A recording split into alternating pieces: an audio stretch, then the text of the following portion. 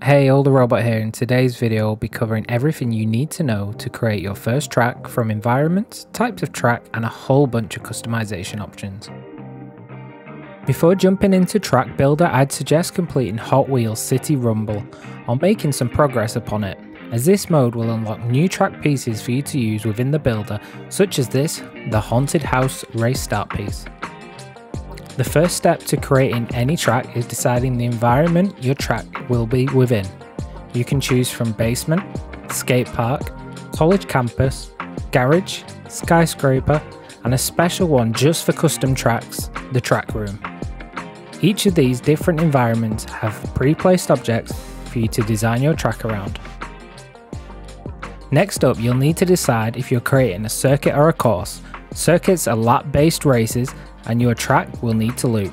Courses are point-to-point races, so you'll start in one location and finish in another. You have a whole host of different pieces to choose from, ranging from standard banner style starts to larger ones like the Ultimate Parking Lot and ones based off the bosses within Hot Wheels City Rumble. Once your start is in place, it is on to creating the rest of your track. You'll want to experiment a little to start, as then you can get used to how to control the builder. A few important things to note: the left and right bumper buttons are key to customization. These are LB and RB on Xbox, and L1 and R1 on PlayStation, and so on. Now let's take a look at those customizations with, you're guessing it, the bumper buttons. At the top left of your screen, you'll see a menu that is navigated by holding down the right bumper button and then using the left and right on your D-pad. This menu is core to the adjustments and buildings. Construction is the new pieces, placing and extending of track. Modify allows you to go back to any element on your track and adjust it.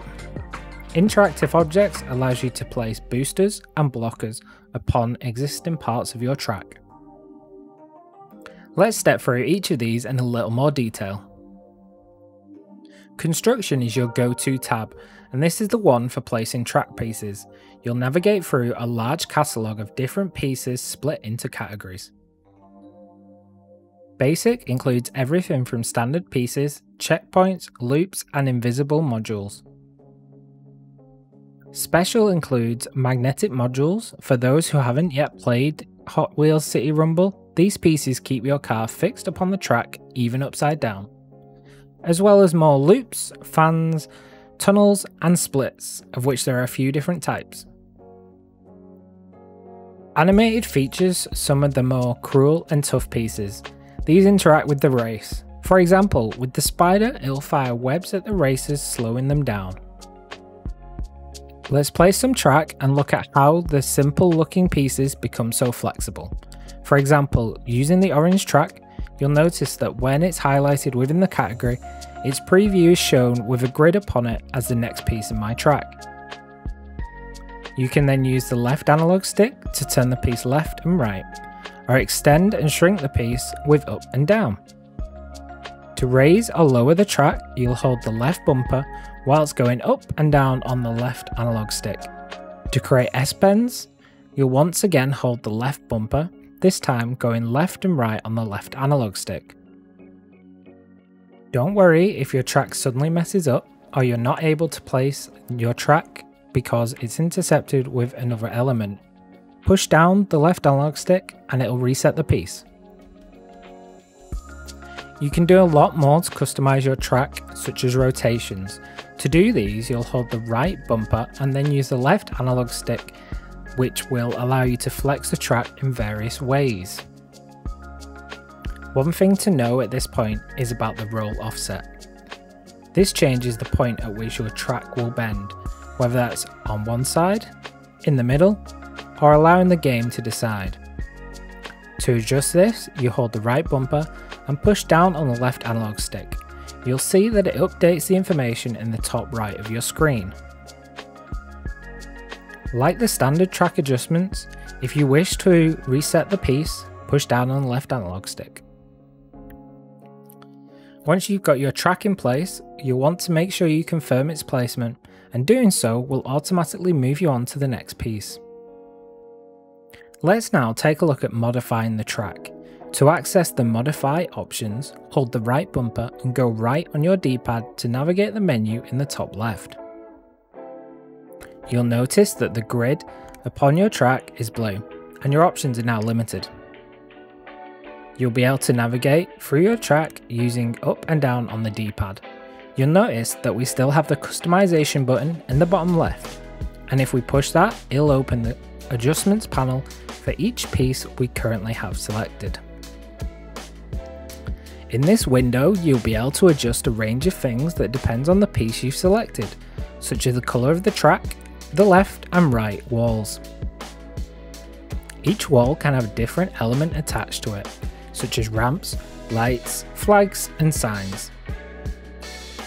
Make sure to confirm each of your selections before exiting the customization menu, or else they'll be reset. This same menu is available within the construction tab when you place the pieces. However, I've found I prefer to build out the track and then customize it. Also within the modification tab, you'll be able to delete blocks of the track. To do this, find the piece of track that you wish to delete and highlight it. Then confirm your selection. This then opens the piece's catalogue again. Hold left bumper and you'll be able to delete by pressing B on Xbox, O on PlayStation, and so on. The final tab to check out is Interactive Objects. This is how you add hazards and power-ups to your track. One thing to note here is depending on the start block you've used, you may have more modules you can place. This is because some of the environmental hazards from Hot Wheels City Rumble boss battles will be accessible when using the track start piece. For example, the ghosts are placeable if you're using the Haunted House start piece. It's super easy to place your objects, select them from the catalogue, move them to the piece of track you want them in and hit confirm. For the more complex modules, you'll get a few customization options that will allow you to adjust the length. These complex modules are the boosters you'll have seen throughout Hot Wheels City Rumble. They can accelerate you, charge your booster, or help you stay stuck to the course magnetically. To adjust the length of these, when you are placing them, hold the right bumper and you'll be able to use the left analog stick to stretch and shorten the elements before placing them. They can in most cases be as long as you like when on standard track. If you're on special pieces, then your adjustment options for the interactive object will be more limited. You can test your course at any time using any of the cars you wish. Once your track is complete, head back into the menu to validate. You'll need to complete a lap of your course and this makes sure that the track is playable. Once validated, you'll be able to save and upload your creation to share with friends. And there you have it. This is just the basics of creating tracks and courses. I hope this helps you to get some fantastic races and I can't wait to check out what you come up with. Thank you so much for watching. If you enjoyed this video, make sure to hit that like button to let me know. I'll have more videos soon, so if you don't want to miss out, make sure to hit that sub too. But until next time, have a great day and I'll catch you soon.